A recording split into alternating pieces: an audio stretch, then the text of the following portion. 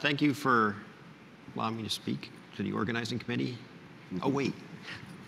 Now, I'm going to talk about the new findings of MacTel 2, and I'm going to hopefully walk around a bit because we have these lavalier mics, and I hope that they're loud enough. Is that true? Yes. Oh, good. So MacTel 2, the disease we call now, really was originally called by Gass, the guy who originally described it in 1977, as bilateral juxtafoveal telangiectasia group 2A. Now that's pretty hard to say, and maybe people aren't as able to say that as whatever. So the name was shortened down to macular telangiectasia 2, or MacTel 2, which is even easier to say, kind of snappy name. So the clinical characteristics of this disease are shown on this list, but early on there's a loss of transparency of the macula. Crystalline deposits form. The blood vessels seem to get this gnarly look to them. Right angle veins form. There's invasion of blood vessels deeper.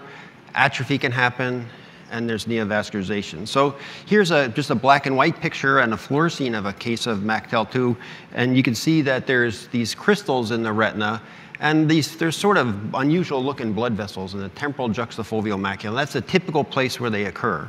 And here's a little bit more advanced case, and you can see that the retina is starting to lose its transparency. It's harder to see through. It has a grayish look to it, but there's also some pigmentary migration up into the retina. And you can see there's a later staining of the temporal juxtafoveal macula in the fluorescein angiogram.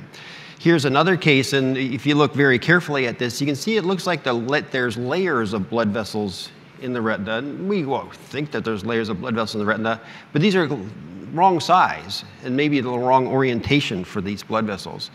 Here's a color picture, and if you notice the color picture that we're losing transparency here, there's pigmentation here, but also notice even in the eye that's not that affected, that the macula looks red, right? The original old-time middle-aged sort of anatomist called the macula lutea, which means yellow spot, because the macula should be yellow. But you notice this is red, and I thought that was kind of unusual. So I wrote this book. This is my first book I wrote. And in that book, I said, the macula in MacTel patients is red. That means maybe that it's either atrophic or they don't have macular pigment. Now, that was a kind of strange thing to say at the time, since there was no disease known that had loss of macular pigment. But in fact, more than 10 years later, it was shown that people with MacTel 2 actually don't have macular pigment, and occurs in a zone that's about 3 by 4 millimeters wide, and people call that the MacTel zone. If we look at a close-up at a patient with MacTel, you can see that there's crystals in this patient. Again, see how red the fovea looks? And if we look at a fluorescein angiogram, it looks like this. And the problem with a fluorescein angiogram is hard to tell what's going on. So this was one of the first diseases people looked at with OCT angiography to try to figure out what's happening. Many people looked at it with B scans, but it's hard to piece together blood vessel courses just in a B scan. So I'm very interested in using volume rendering, which is something that we do, say, with MRI. When you look at a knee or something like that, you look at the whole knee, not just slices through the knee, or you look at a whole brain instead of looking at slices through the brain. And so this is early on kind of volume rendering I did. And what I did for these is colored the superficial plexus, or the level of superficial plexus, blue, the deep plexus red, and if there are any blood vessels below that, which there shouldn't be, I made those yellow. And I'll show that again. Again, this superficial plexus blue, deep plexus red, and deeper than that yellow. And notice that these yellow blood vessels have a gnarly look to them. They're kind of knobby look. Another way to look at this is just to fade the intensity of the inner and the deep layers, to look just at those layer of yellow blood vessels here, and just keep that in your memory banks. And if we go back to the fluorescein image, it's really the same thing. So those deeper blood vessels are really what stain late in fluorescein angiography, and we showed that for a group of patients.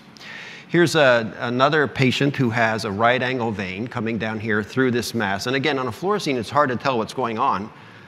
But with this newer method of looking at using volume rendering OCT angiography, you can see how this right angle vein comes down into this knot of blood vessels, and they're being pulled across the foveal avascular zone. And here's a closer up version. We can flip this around, and I still kept those deeper blood vessels as yellow. So here's the video. I rocked this back and forth. You can do this in any way you want in real life on a computer, or just hard to do in a PowerPoint slide. But notice the clarity of these blood vessels. And you can see how this area here juts out towards you that's because those are actually deeper. They're going deeper into the retina. Here I color-coded again with the blue at the level of the superficial plexus, red deeper, and the yellow is deeper than the deep plexus. That really shouldn't exist. In addition, I segmented out the cavitations in the retina, and you can see this patient has a cavitation in the central macula. Notice how small the fovea vascular zone is, and it's drawn over to the side into this area. We can look at this at higher magnification and look at the blood vessels. They're pulled up in these really short acute angles, kind of triangles getting pulled towards this center area here, and there seems to be an epicenter where the blood vessels are being pulled towards that and deeper, because notice that they go from blue to red or blue to red to yellow. And here's that cavitation. And people they said, well, maybe that's just some weird way of your imaging that's making it look like that. So I went back to look at color photographs of people over time. And here's a 10-year interval of a patient. And notice I put these triangles right where there's branch points. And they stretched out towards this area here. So these blood vessels over a 10-year period were pulled over here. And that's actually a common thing to see if you have a longer-term follow-up of MacTel patients. And I made this other thing called the vector field, which is like, you notice, remember those weather maps where they have the arrow shows the direction of the wind and the length shows how strong the wind is? This is kind of the same idea, looking at the deformation of the central macula over time, where you can see the direction of where all this deformation occurred and the amount, and there's a barcode here, showing how the direction and the magnitude of the change. Well, we can flip this over and look at a MacTel patient eye from the back. And we know that because we're looking at the the deep plexus here. And here's those knot of deep blood vessels that are deeper. Here's that same patient, remember, with the cavitation. But notice there's lots of little cavitations. And so I call those microcavitations, being that seems a creative name, right?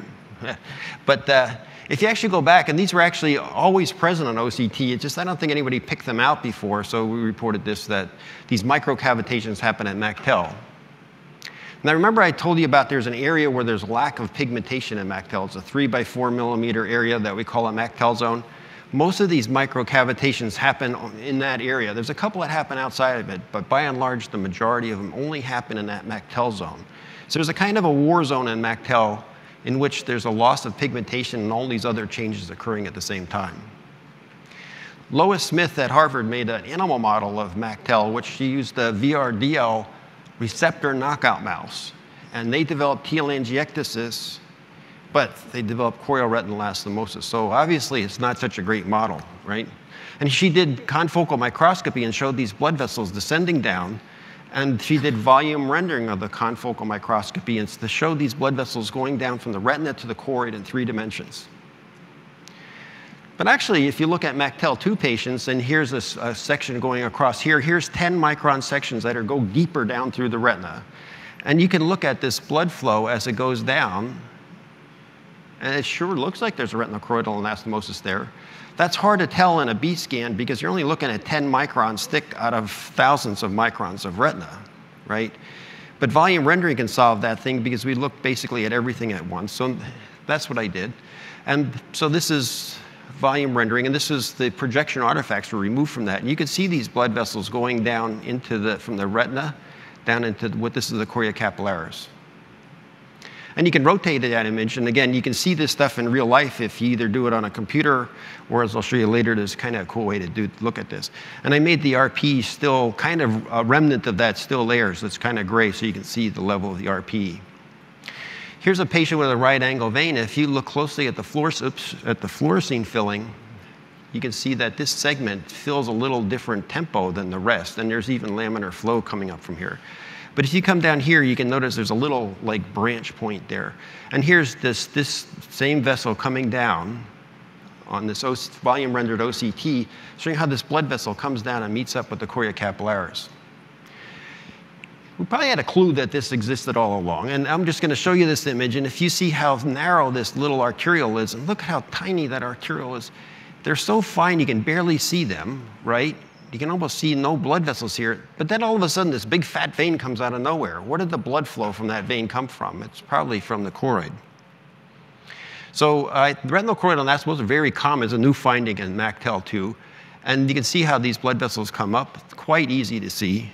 And this happens pretty early in the disease. It's not a late phase sort of thing in the disease.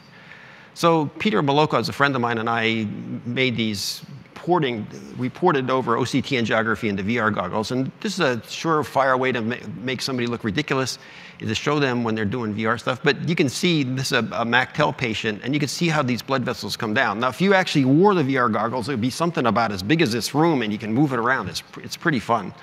This is a slicing tool that we have, and you can see how if you slice into this thing, you can slice into blood vessels that are coming down from the retina into the choroid. And here's another group we're coming up to here. And you can see them going down into the choroid. I'm going to finish off with just a quick blast about some new genetic studies about MacTel2. And there's not one gene that's really associated with MacTel2, but there's a group of genes in the one-carbon pathway that do seem to be associated with MacTel2. The one-carbon pathway is something you learned in medical school and probably forgot about. I certainly did a long time ago. But the upshot of this is that one-carbon pathway is used to help generate energy, and it's used to generate antioxidants as well. So photoreceptors use all the oxygen that's available to them, and even if you gave them more oxygen and had oxygen around, they would still use glycolysis. So photoreceptors really like glycolysis.